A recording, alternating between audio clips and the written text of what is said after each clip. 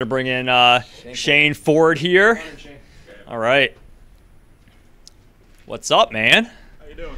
Good. Good to see you. Come in tight here. Shane, pretty solid game, huh?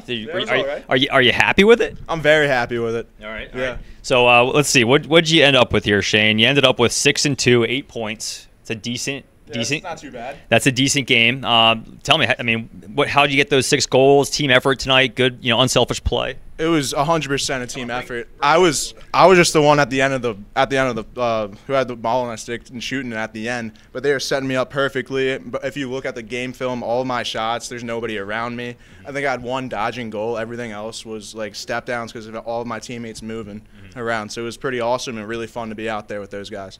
Yeah, well, I mean, one thing I noticed, like there was a couple times when you were on the left side of the offense.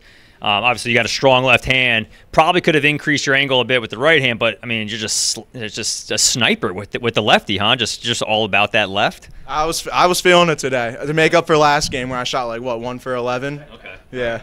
Is that why there's the left eye black only? Is that? I've been doing that since high school. One of my buddies, my goalie in my high school team, did it. I thought it looked cool, so I had to copy him. All right. Yeah. And so, what else about the team's performance as a whole tonight that you'd like to kind of touch on? I mean, I can tell you just from being in the box, I just love the unselfish play. And you talked on it a little bit, but what about the defense? I think they did a great job from the beginning of the game of just shutting the door on Stevens Tech. Definitely, the defense brought the energy, which fired up the offense. It always starts with the defense.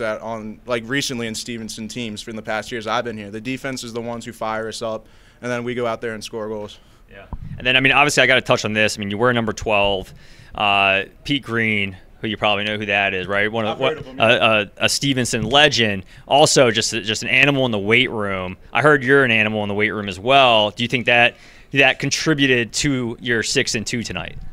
Yeah, of course. I mean, I'm not the biggest lifter in the world, but MC had me right for the past couple of years. This year's has been a little hard because of my injuries and stuff to put up the big weights. But yeah, I'm still working in there a little bit.